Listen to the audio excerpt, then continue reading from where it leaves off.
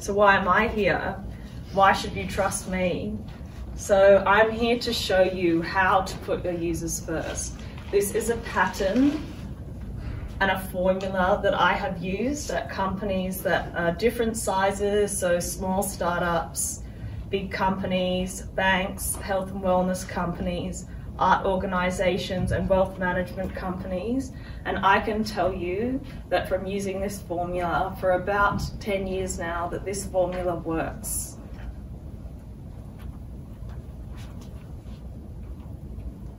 So number one, our assumptions for today are customers are humans.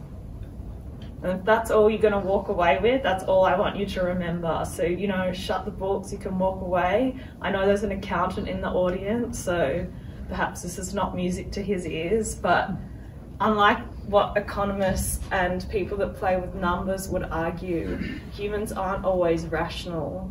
We aren't utility optimizing individuals operating in a world of perfect information. So if we are designing for humans, what does that look like? So humans are busy. How does your solution make their life easier? That's the first thing we're going to think about today. Humans are saturated. So how can we talk when they are listening, and only when they are listening? Humans are emotional. So how do we make humans feel when we talk about our products? And humans are tribal. So what does your product connect them to that is greater than themselves? So if we believe these four assumptions, and these are assumptions, probably the first two are undeniable. You can buy into the third and the fourth somewhat, but they are assumptions that I'm posturing today to take you through the slides. Again, it is a philosophy, so you don't have to buy into it 100%, but if you want to design products like I am suggesting that we do throughout this course, then these are the four assumptions we take in. So if we take on these assumptions, what does good product management look like in this context? So we're going to take you through some best practice examples. Hopefully the examples that I show you through today are from companies that you already know. So number one, good product management means creating solutions that make customers' lives easier. So what does that mean? It means reframing your mindset to solve for a customer need. So the most famous example of product disruption is Uber. And what did they assume? In an old school world, companies like taxis thought that their customers said, I want a taxi.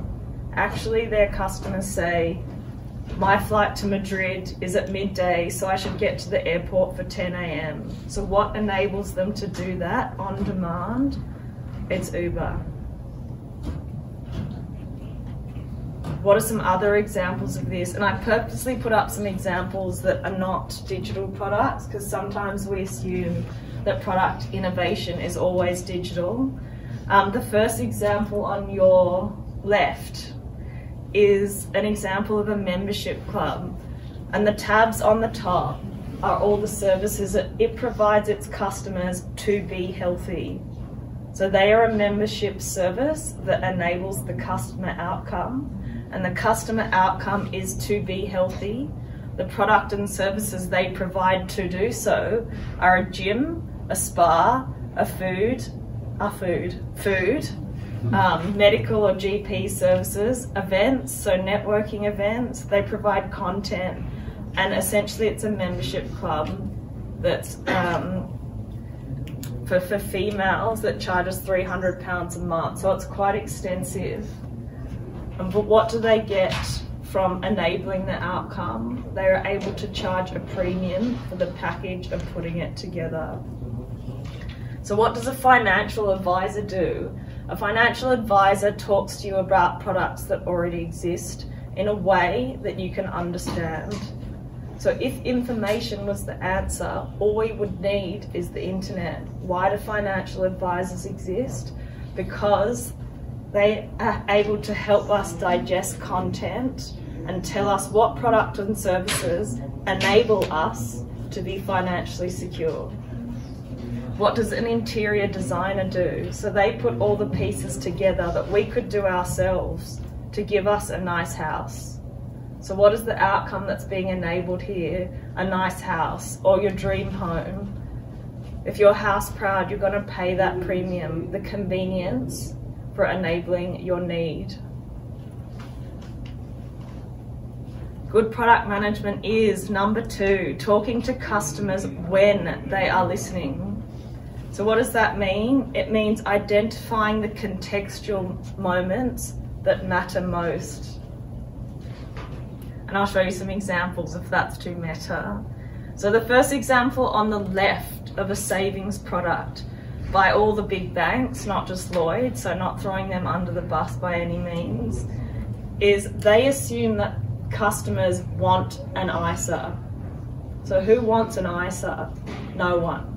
They want what an ISA enables. A company on the right, which is an Australian company called Raise, says that its customers talk in the way that their customers talk. So I know I should save to keep a safety net, but I never get around to it. So what does that mean? They make the savings process as frictionless as spending. They inbuild the savings process into the spending process. So I don't need to know that I should get an ISA. I just need to know that I'm going to save the percentage of the roundup, and then the functionality does the rest. So what does this product or service enable?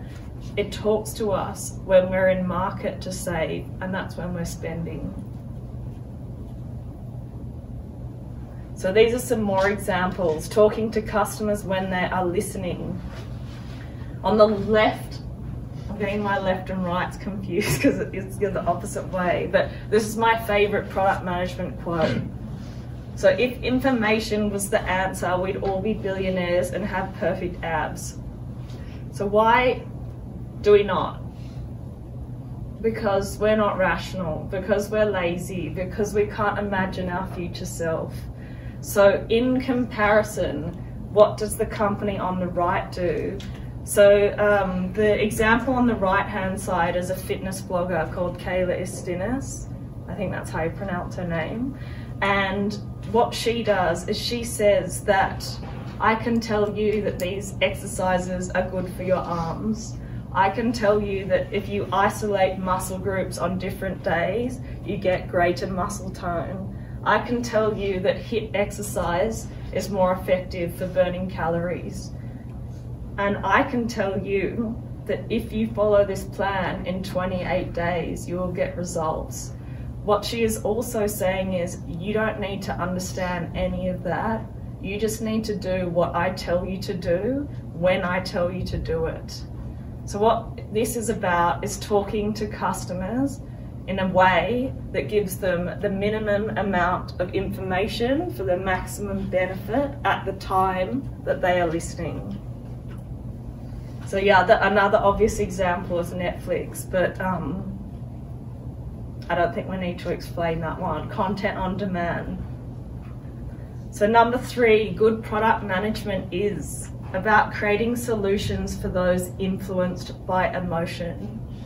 So this is probably one of the more controversial suggestions, but what I'm really saying here is we're trying to understand how customers want to feel when they make the transaction.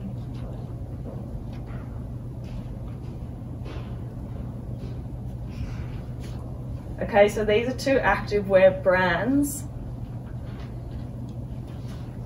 And what the similarities here are, same material, same cut. Obviously it's a different pattern. I've chosen an extreme for the example on the left-hand side. Same production location.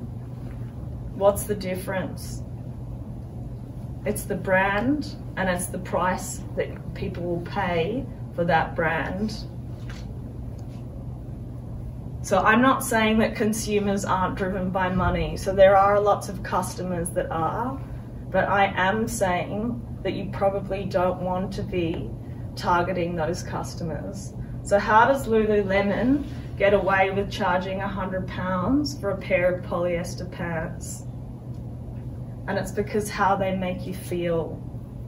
If you've been working out and doing potentially this plan, which I haven't done by the way, but it looks hard, you're like, yeah, I'm worth it.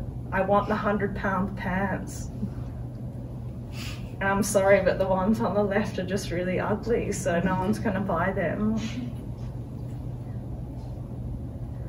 So these are some more examples. The prime example of brands that entice you in by the way they make you feel are cologne and perfume. So Lynx is such a great example of selling chemicals to teenage boys because it makes them attractive to the opposite sex. So Lynx costs absolutely nothing to make, and they get away with the biggest markups because of their branding. This Chanel Coco Mademoiselle, that's French in a very Australian accent, so perhaps not exactly how you pronounce it, but their bottles are up to £100. They probably cost £1 to make, so how is that possible? Everyone knows Nike. The middle example of a tea brand is something I'd really like to draw out, because the Pukka teas sell single serve herbs for half the price as they do for the mixed blends. So what they're saying here is, you don't need to know that lavender is a sedative.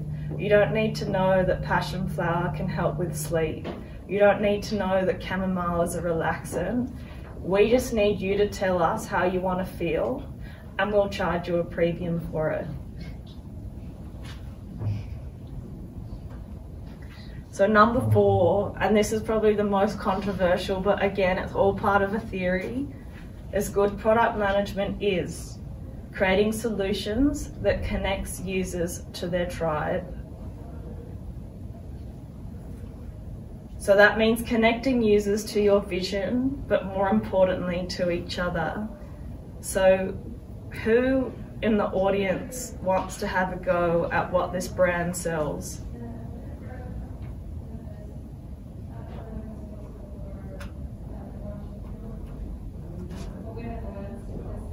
Sneaker. Anything else? I won't give it away just yet. All Stars. All Stars? All sneakers. Is it a French brand? It is indeed. Oh, okay. I'm not sure how everyone knew it was sneakers, but I thought that was pretty Beja. circumspect. It's crazy. Have you worked with Beja? Yeah. Okay, perfect. Because I thought that, yeah, no one would get that, but you actually got the exact brand. So sneakers, All Stars, and the shoes, so perhaps not a great example. But what that was supposed to show is that it's ambiguous. So Beja, as has been pointed out, is a company run as a social enterprise, and they integrate social impact into their production line. But what they're really saying here is the shoes are a form of badging. So when you buy these shoes for a premium, you are saying that I care about the environment, I care about fair trade, and I care about saying that I care about those things. So you could argue this brand is the new Nike, and they're wildly successful, and you pay for it. So these are great examples as well, and for different reasons. The example on the left is a yoga studio that the first time I went to, I didn't really understand how everyone was friends in the yoga class. I actually thought I'd walked into the wrong class. But then when you come out, especially in London, I was like, everyone is so friendly, like what is going on? I come out afterwards and it became really apparent to me what they were doing. So Try Yoga has a cafe, it has a clothing store, and it has like therapy and alternative therapies offered. So what happens is everyone goes to the class and then they come out afterwards and they have coffee together. So what they're selling here is not just yoga. they're selling the community. The example on the right everyone's aware of. So Apple, not only is a tribe, but I think what Apple do so well is they embed you within their ecosystem. So if you buy into their brand, you buy into everything. So because you are so embedded within all their products, perhaps you've set up an iCloud, you've got an iPhone now, it becomes too hard to switch to Android, and it's not worth your time. So what does that mean? They can charge more for the convenience. So in summary, good product management is reframing your mindset to solve for a customer need. So not selling a product, enabling an outcome. So what you need to do is ask, what do they need and what do they want to achieve? Good product management is identifying the contextual moments that matter. So that means, when do they want to achieve it? So when are your customers actually listening? And it's not all the time. The third aspect is understanding how your customers or your consumers want to feel. So how do they want to feel once they have done the transaction and when they are using your product? And the fourth one, and this is the newest factor of my theory, is identifying how your vision connects users to their values and to each other. So why do they use your product or service at the time they do with the other people that use it? So what am I really saying here? This is my philosophy and my theory of product management when it's done well. If you believe this philosophy, this is how you apply it in your company. And what you do when you apply that is you surface your consumers' drivers, and then you can create products that solve for that. So product features that connect users to a solution. So Future Super is an Australian company, and so I just put in the brackets there what it does. It's an ethical investment firm. And essentially what they do is use their platform to divest from companies that don't have an ethical screen and reinvest that into companies that are making a positive difference. What I think is actually particularly important to call out here is, as a platform, they enable individual users to feel like they are empowered to accelerate climate change action, because together they're able to pull more funds out of polluting companies and into the right ones. So this is just a screenshot, and it's fine if you can't read the text there, but asking the question number one when we went through those examples is, what do they want to achieve? And the four things here for the Future Super audience, so superannuation or investment audience, is they want financial security. And this is obviously not everyone, but four of the prime segments. Financial security, so tell me what to do and what I have achieved. The second audience wanted financial literacy, and the way we talked to them was about empowering them to understand what they are doing. That was about present tense.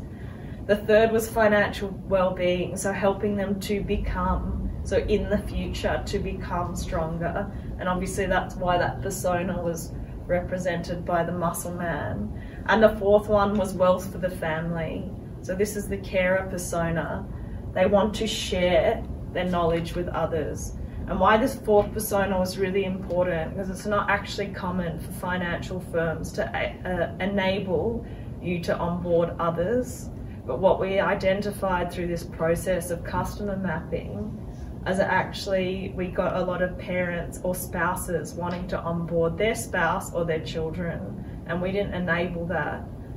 And so once we'd examined that kind of subconscious decision when we didn't, there was no reason we didn't. Actually, for risk reasons, if someone signed off, they could onboard their spouse.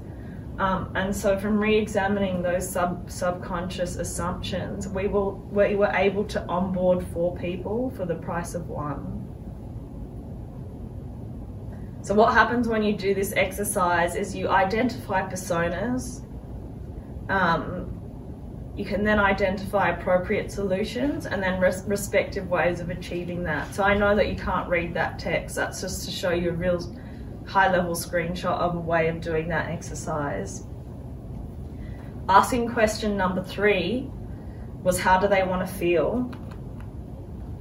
And these were the 4 main answers. So similarly, financially secure, financially literate. The 2 different ones here were relieved that they had done their personal admin.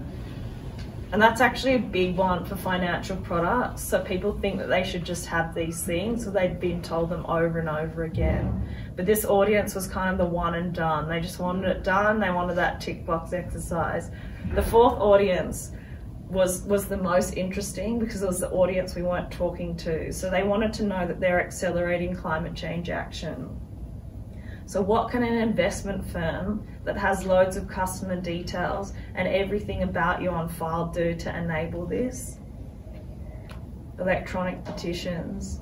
So as opposed to most investment funds that are a one and done, that have really low engagement and probably don't have a mobile app, something that Future Super did really well was identify that their audience wanted more engagement on climate change.